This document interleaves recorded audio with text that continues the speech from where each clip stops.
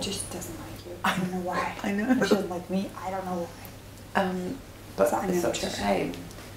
She's better. Unfortunately, for Sandy, she doesn't like. I mean, I get on with her. Well, I thought I did too. Yeah, but it just the differentness disturbs her. I don't know what it is. Anyway, I can't. All I can do is do my best. I can't do anything else. I think old people kind of just get in the way. No, stop saying that. It's no, really. I'm thinking in their own heads. Though, No. I'm thinking how they would think, not like factually, but. You really think that they would have ageism and then have that on them? If I was young, I wouldn't. I would want to just. But then they look like assholes. Hmm? They look horrible if that's the case. You know what I mean? That's not a good look. But they care too much what everyone thinks. There's no way. You're overthinking that. It's not about that. It's somebody that doesn't like you, and there's only one person in this room that really doesn't like you. Yeah. And that's Sandi. Who'd have thought it?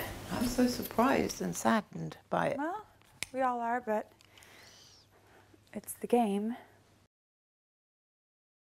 Subscribe for more Big Brother videos.